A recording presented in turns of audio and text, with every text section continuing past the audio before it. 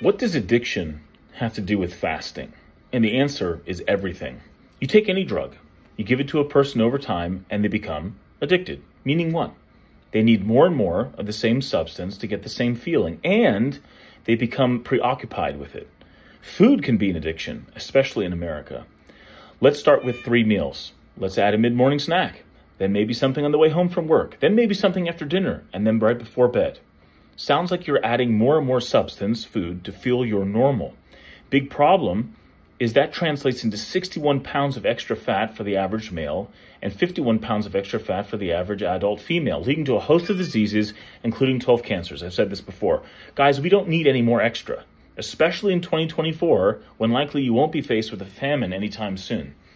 The same pathways that are used and innervated in the brain for addictions to heroin and tobacco and alcohol are the same fibers for food. All of these substances release dopamine, serotonin, adrenaline, and the like. How do we reset these pathways? Try fasting. Turn them all off. Better yet, before you develop an addiction, start creating safeguards over these neuronal pathways by fasting.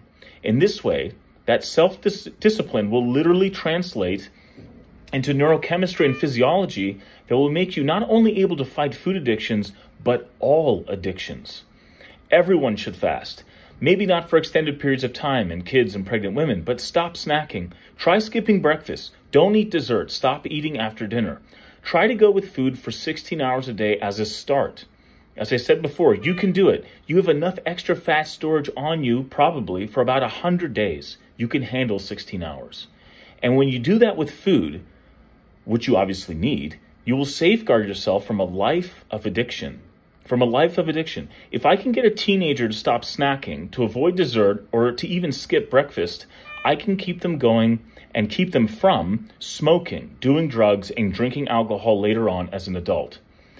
This is really interesting. Many pastimes in life are a practice for future scenarios. Sports are good for exercise, but you can learn life's principles through them, like discipline, sharing, caring for others, strategy, and the like. Sports are a playground for learning life's lessons. Fasting's the same way. When you fast, you learn delayed gratification, discipline, sacrifice, and avoid addictive behaviors. And the brain literally changes. I had a patient once who was in her early 40s that presented in liver failure from alcoholism. What was weird is that she had just started abusing alcohol a few years earlier. This is very atypical.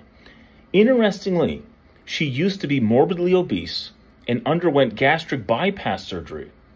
She now was forced not to eat so much. And what did she replace that food addiction with?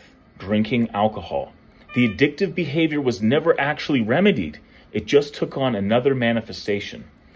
Every year for the last 4 years, we've lost over 100,000 people to opiate overdoses alone. We need to retrain our brains. We need to be resilient, and that discipline is not just esoteric, it is physiological. It is time to fast.